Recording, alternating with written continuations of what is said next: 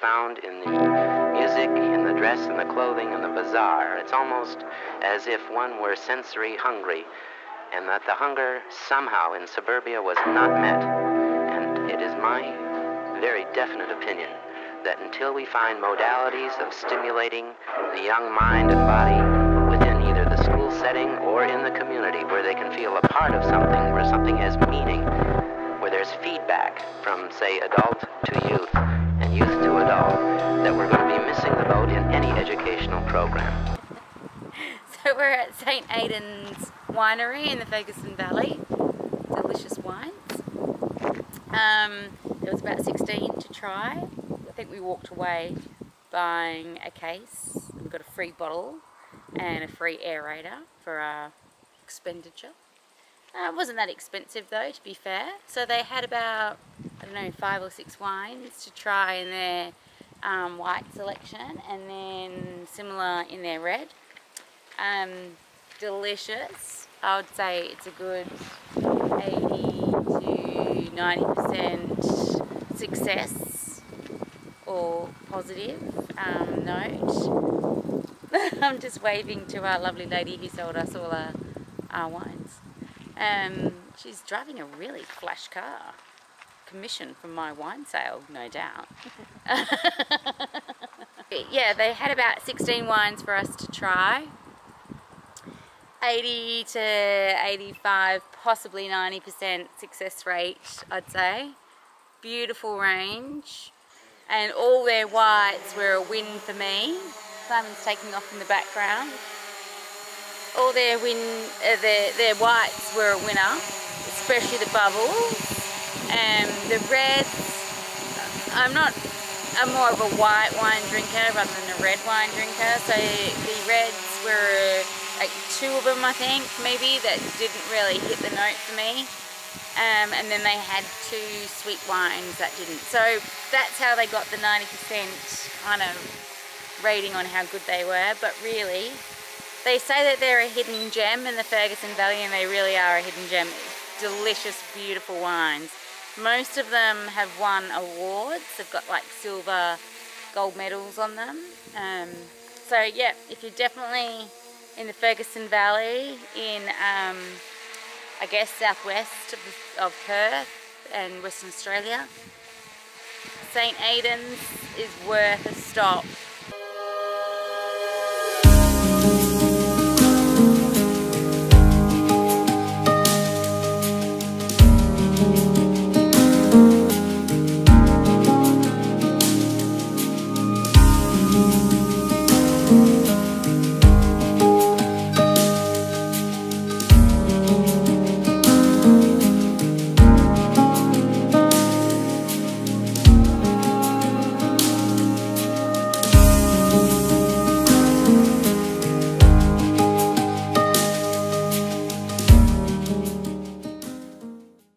Now that everybody's gone, I'll give you a little bit of a tour. If you can see behind, might just be out of focus. There's our tent, there's Vauneta, and then you can just see that now everyone's gone. We've got the place to ourselves. We're so lucky. And behind me there, that's the lake. But what I thought you might want to see is this ablution block, or whatever they call it. It's basically your amenities. Campus kitchen. I'm told it's campus kitchen. So come with me and let's have a little bit of a look, shall we? So it's a nice undercover area, quite modern. It's just a stone's throw from the lake, really. There you've got our campsite. That's just where we're setting up to heat our meals. Over there you've got people running away from the camera, as well as the toilet block, which isn't too far. And I must say, amenities are very good here. Got a couple of benches where you can suitably, comfortably seat a lot of people if big camping parties is your game. This is the first time I've actually been in here because it's been commandeered by loud people. Here you can see we've got a double head burner. I think it's wired into the gas, but it's a nice barbecue, good enough. Looks like it's seen a lot of action. Probably needs a bit of a clean, but that's one of the things you do when you're camping, isn't it? So no actual running water per se, but what they do have is these taps over here. Come with me. And what they have,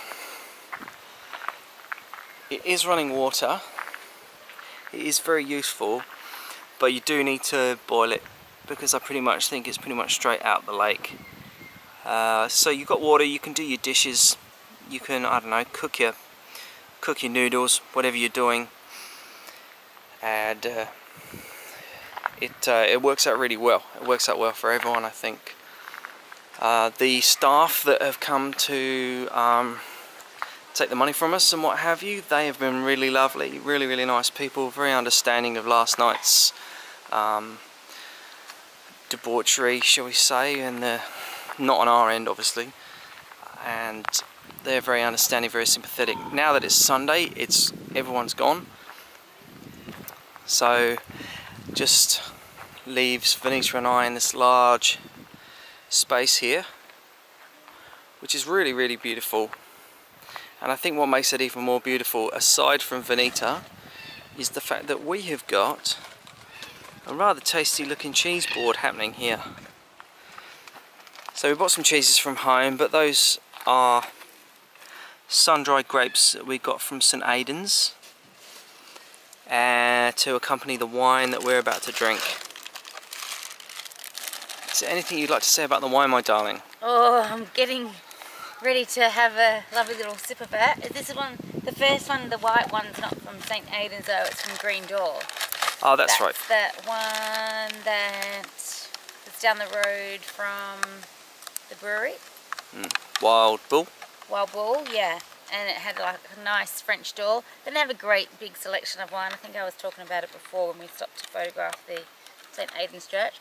I don't have a very big selection of wines, like maybe 5 in total. Yeah. And we bought a high-end price Chardonnay. But I hope it'll taste nice. We're going to enjoy this last evening here tonight. We've got work again tomorrow, which really sucks. Oh, here we go. Look at that. That's the Green Door Chardonnay. And I can tell you that it's very good. Probably the best one that they had there, in my opinion. There, for sure. Yeah, it was good, wasn't it? Yeah. It was.